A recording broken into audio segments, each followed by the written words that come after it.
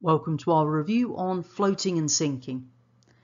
Hopefully we remember from our Key Stage 3 work that items will float when upthrust balances the weight. Remember, weight is the one acting in a downwards fashion, whereas upthrust acts against it, it's directly opposite. When we come on to the actual calculations, we've got to memorise this formula. So pressure is force divided by area. Hopefully this is one that you learned all the way back in Key Stage 3. If not, make sure you know it now. So pressure is force divided by area. To give you an example of the kind of question you could be asked, there's one here for you. A tanker has a mass of 20 million kilograms.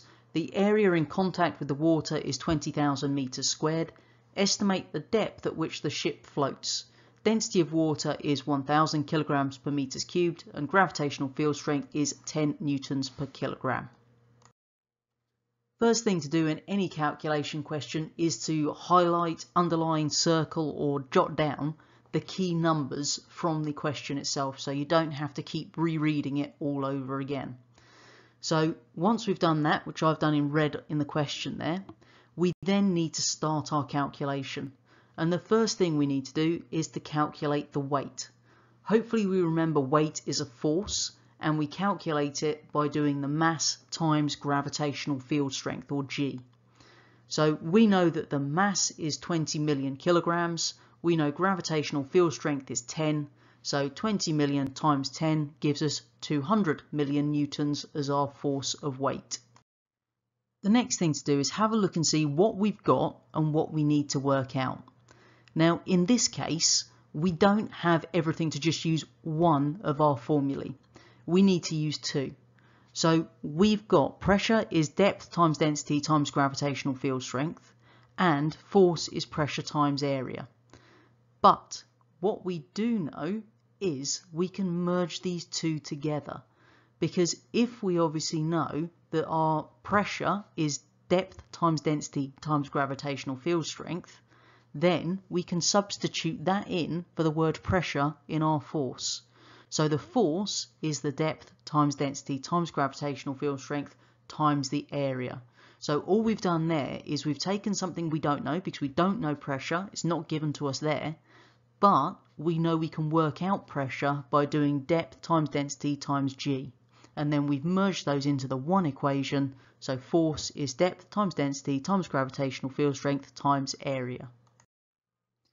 Next thing we need to do is a bit of rearranging, because remember we need to work out the depth from our question. So to rearrange that equation gives us depth is the weight divided by density times G times the area. We can then substitute in our values. The weight we worked out originally as 20 million, and then we divide that by the density, which is 1000, times by gravitational field strength, which is 10, times by the area, 20,000 meters. So that then gives us our total answer of 1 meter. When we're then considering the question of why is it that some objects float and others sink, then we also come into the idea that we can change the depth at which certain things float and sink. So we already know that an object will float if upthrust equals the weight. If we, however, wanted something to float at a different depth, we can achieve that. And that's what we see in things like a submarine, because we can actually make that submarine float on the surface of the water or at any depth further down in the water. And the way that we achieve this is in the actual structure of the object. So submarines actually have tanks which can either be filled with air or water or a combination of the two. And the way that we can then use that is as we fill it with water, then we're going to increase the weight, so the force acting down. So that means it's going to float at a lower level in the actual water there. If we want it to be back on the surface, then what we do is we pump air into those tanks, we force the water out, and therefore the weight is reduced. It will float higher up in the sea, on the surface in that case. So make sure you can talk about how we can change the height at which these objects will float within water. Hopefully at the end of this video you can explain why we have an upwards force on a floating object, and you can describe the factors that influence floating and sinking, along with carrying out calculations about the depth at which they would float at.